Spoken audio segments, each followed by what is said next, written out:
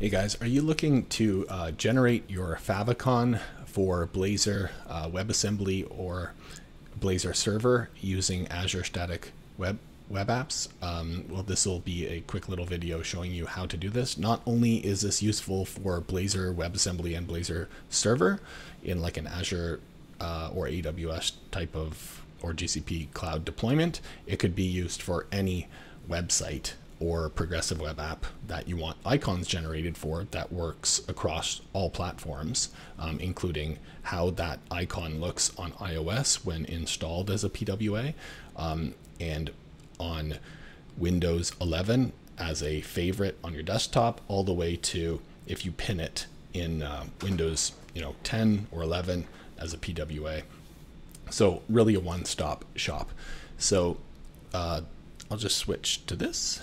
And this is a website that I use. There's a bunch of them out there, but I just personally have used this probably over the past, 8 years or something like that. And it's been extremely amazing, reliable, and shout out to these guys. They are incredible. So you can check, but essentially you're going to probably create some kind of image that you want as a logo to represent whatever web application you're creating. So I'll just switch here. I will pick the image.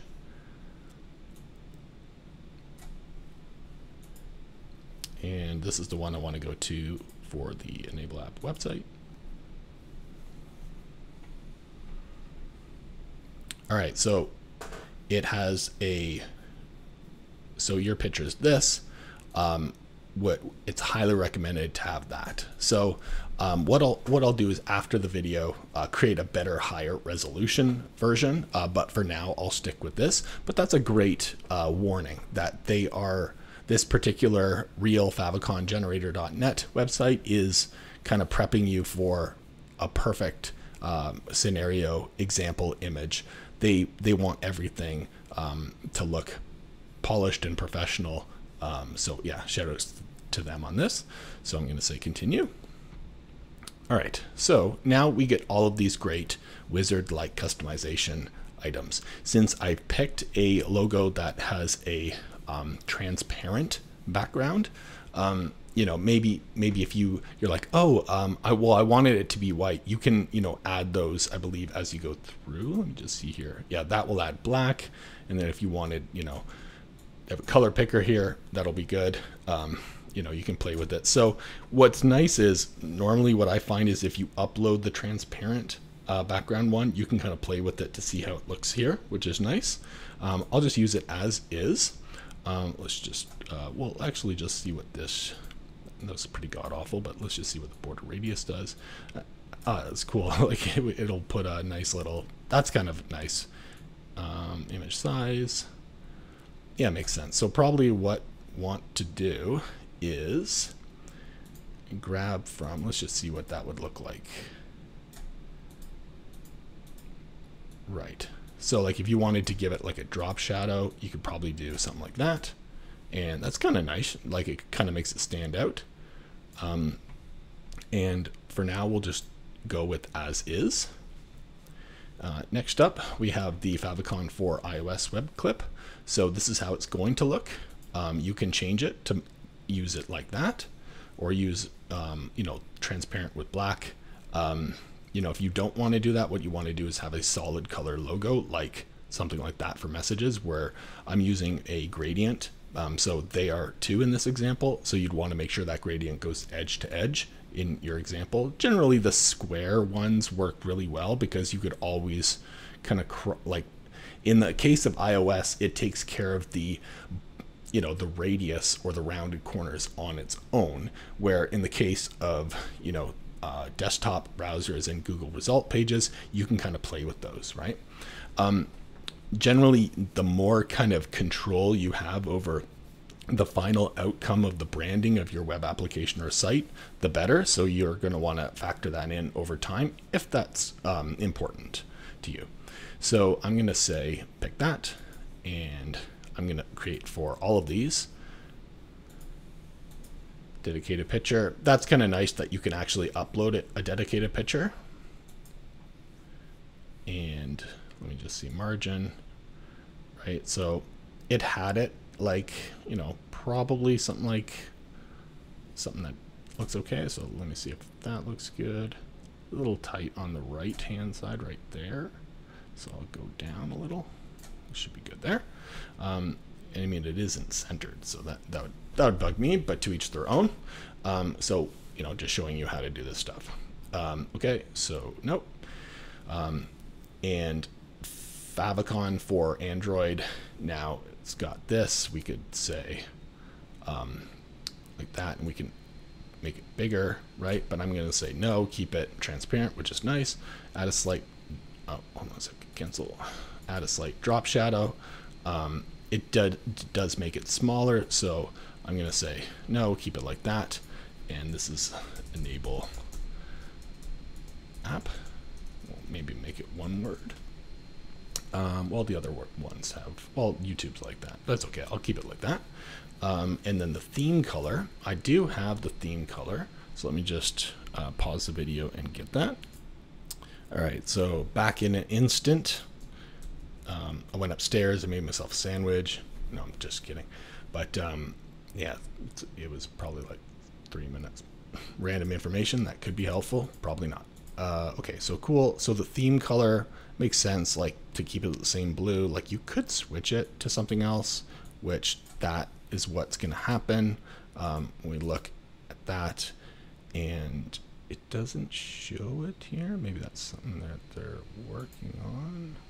Okay, and then compared to what I had here, it's okay. I'll probably keep it at white. Why not? That you can't change. And we're going to say standalone. Yep, that makes sense. And the start URL, basically, I'm not going to override that. I'm going to keep that blank because I want this file, or the web manifest.json, will be created, which is essentially a file that points to all of the different assets for the PWA and the Favicon.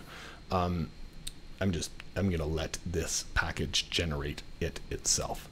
In the past, I've had some issues when I've like typed in the URL manually, and that typically results from PWA installs that are coming from the www.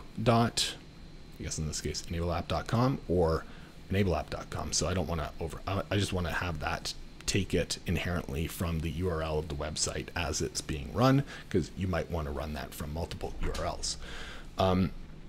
Not specific. Yeah, I mean, it's okay. I don't think people will install this as a PWA, but they can. Modern versions, create all documented icons, declare icon in HTML. That's fine. Dedicated picture, which is nice. And then we'll go down. Now, Windows Metro, we're going to, let's see if we can paste in that color again. Again, I don't know, like maybe it makes sense to do something different, but you know, generally I'll keep it the same as above. And it's kind of weird. Okay. All right, let's go here and we'll say create all this stuff and all this, right? Dedicate picture, you can do that if you want. And so this guy here, silhouette around original image, dedicated picture. It's weird that it doesn't come through on this. Silhouette of original image works well with significant. Interesting. Last time I ran that, it actually showed the logo there, so maybe no, it's not affecting that. Okay, so that's fine. We'll just keep it. Let's see if we can do that. Yeah, it seems to be. I'm sure it'll generate fine, but it's not generating the right color. All right, so path.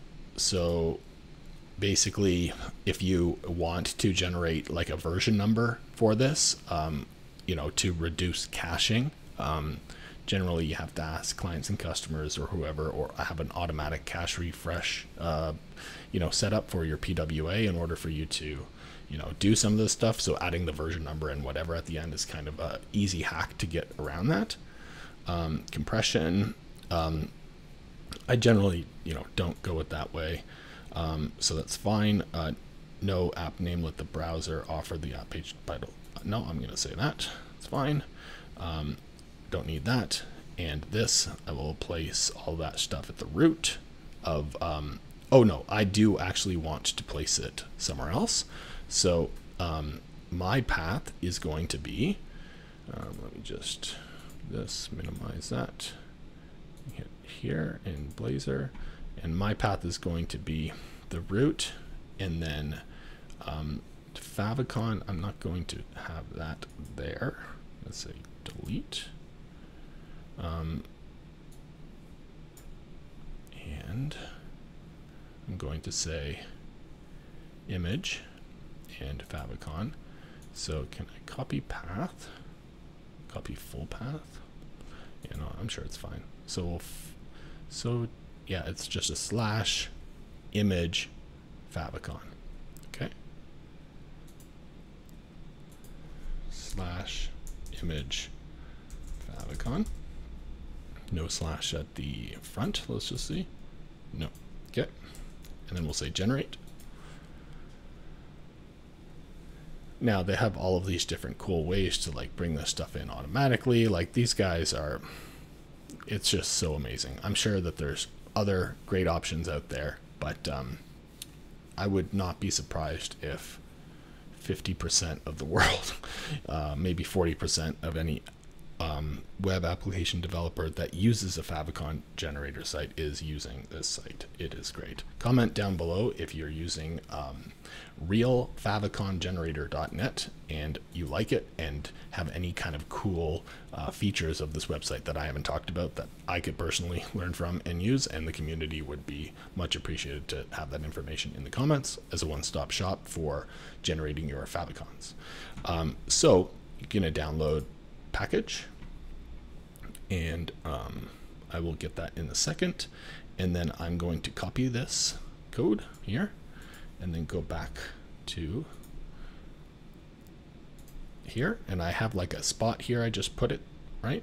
So I'm going to paste that there, and it should be going up to that route, which it is. Very nice, very clean.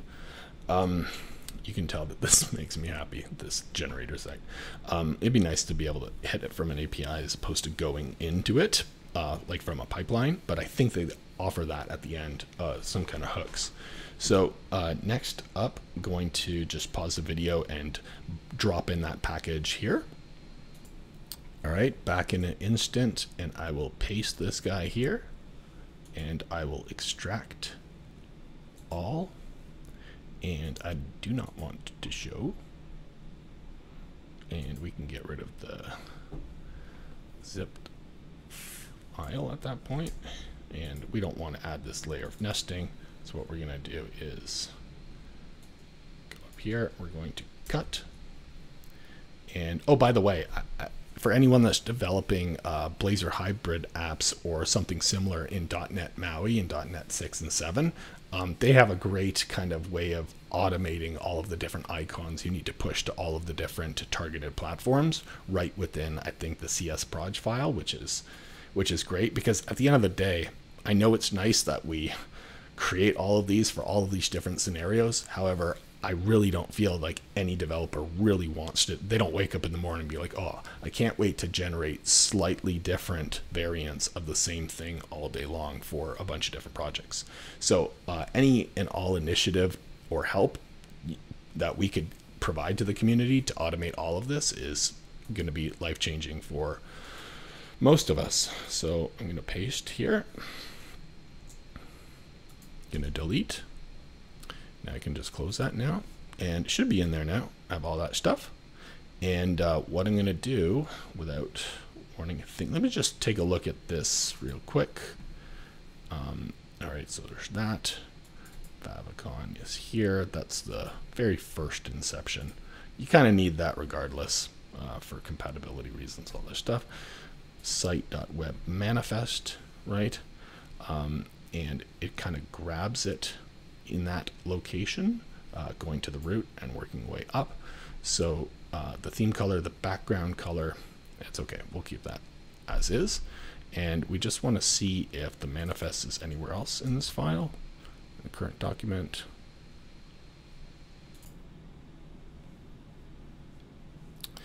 And so let's just do a start, see how it looks.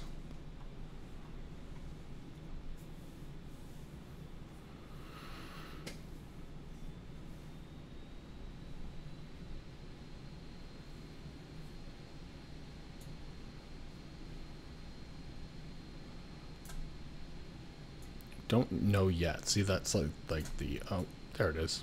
So it just popped in after, maybe did a cache refresh. So if I go to inspect, and let's just make sure that we empty cache and hard reload, and just make sure that I do currently have console errors in this project. You know, these two, but they are unrelated to the web manifest stuff. And you can kind of go over here and see on the manifest side, the stuff here, the icons. Yeah, so everything looks good. You know, I don't think I set this one up for PWA, so that's it. So basically, you know, you're gonna get this guy here and every like flavor and variant across the different you know, devices, whether iOS, Android, all that stuff. So yeah, if you found this helpful, you know, please leave a like, a comment, or subscribe, and you know, I'll see you next time on hopefully another helpful .NET Core, or sorry, .NET 7 MAUI or Blazor WebAssembly video. And yeah, have a good day.